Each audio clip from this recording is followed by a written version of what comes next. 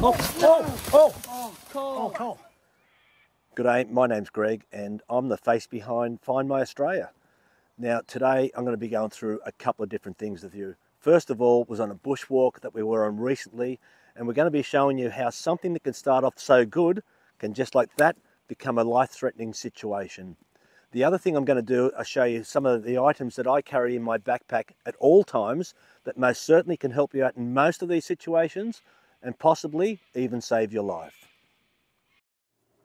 Okay, now I'm going to picture the day for you. It was early morning and myself and a couple of friends decided to head out to Tahmoor to take on the Mermaid Pool and Tahmoor Canyon loop walk. This is say around about a 9-kilometre return walk, and it's graded say around 4 to 5 in places. And it wasn't until we descended down into Tahmoor Canyon, which is pretty well following Bargo River for around say 3 kilometres. Now the track down there, non-existent, maybe storm damage that's taken it out. The rocks around there are also quite slippery. Thankfully I do have the All Trails paid version. Now that allows me to track where I am, so I downloaded it onto my phone before I went out, and without mobile data I can track exactly where I am. So it managed to find the crossings. There are a couple of river crossings that you need to do this, and eventually finding our way back out to the climb out. Unfortunately, it wasn't until the last part of the climb out that the accident occurred. Now, heads up, it's going to be quite graphic. I do video all my walks that I go on, video and photograph the walks, and I did capture the fall. Now, thankfully, Colin has been released from hospital, no serious injuries, but very well battered and bruised. We have talked about it, we discussed it, and we feel it quite important that we do show you the footage, so it can just show you how simple something like this can happen.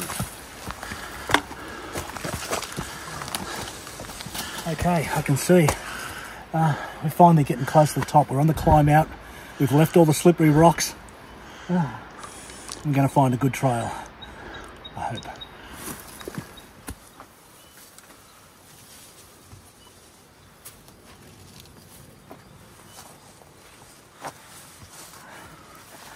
Almost there, Billy. That's okay, matey. No worries. I'm loving it. He's going to sleep. He's going to sleep like a baby in the car. Trust me.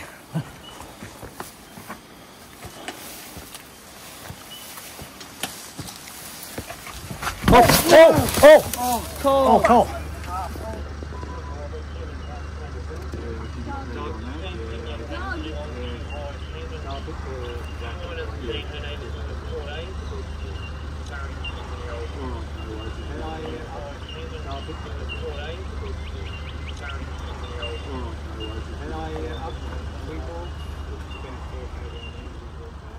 Okay, now these are some of the items that I carry with me at all times when I'm going bushwalking. One of the first things I always talk about is dress for the occasion. You say you're going to head out the mountains, wintertime, cold. It's best to overdress, and it's not hard. You're going to get a bit warm. To take a few layers off, drop them in the backpack. The next thing, footwear. I always stress about the appropriate footwear. I don't know how many times I've been out bushwalking where I see people wearing thongs or flip-flops, whatever you want to call the things. Now that's an accident waiting to happen. My choice of footwear, Keen footwear, but there are a lot of great bushwalking boots out there as well. Next, backpacks. Backpacks, you're going to be on a long walk. You want something that's going to be comfortable. I've got the Black Wolf backpack with a cage at the back here, so you're not going to feel it while you're walking. So that's good to look into what you're going to be using for backpacks. Water. I get paid out about this all the time. I carry a minimum of 2 litres of water. Now, I've been out a few times where people don't carry the water because they say they're fine, and you do get dehydrated. Best to carry a little bit more than not enough. Another thing, snacks. Throw them in your backpack. Sugar hit. You are going to find on some of these longer walks, maybe a hot day, your energy levels are going to drop. These are going to come in very handy. Just throw them in the backpack. Important, snake bite. I've got a snake bite kit. Now, in my case, it's not necessarily just for snake bites. You've got bandages in here. I've also got a thermal blanket as well. I've got a first aid kit here with some other bandages, band-aids as well, and a few other little bits and pieces. The bandages on our last walk came in very handy for the compression bandages, so these are a must to have in all backpacks. You're out in the bush, you're stuck overnight, and it can happen, you're stuck overnight. It's wise to put a torch or a flashing light in your backpack. They don't weigh anything, it's no trouble to have it in there, and trust me, to have one of these things in your backpack, lifesaver. Next most important thing, mobile phone. Mobile phone. Okay, so the mobile phone here, I know on the iPhone does also have an emergency feature on here. I'm not too sure about the Android phones, but it's a double button, push the double button, and an emergency button will come across here easily. You're just going to swipe it to get to the emergency frequency. Now, you might lose your mobile data quite often in these bushwalks. You do. The iPhone does have a little satellite that if you move it around a bit, you can pick up a satellite. I haven't used it yet, but it's a good peace of mind to know that that can work. That feature will work with the emergency button. Also, I do download the All Trails paid version on my phone.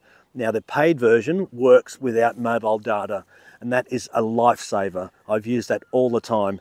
So I will download the area that I'm going to at the time, and it will track where I am. And quite often, even on this walk, the last walk we were on, where the track totally disappeared, it does keep you on track, where you can see exactly where you're going, and it is a lifesaver to have as well. Also, you can download the Emergency Plus app. Now, the Emergency Plus app will give you the coordinates.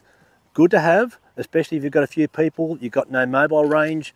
You might want to, say, screenshot the area that you're in if one of you are going to head off to get some help.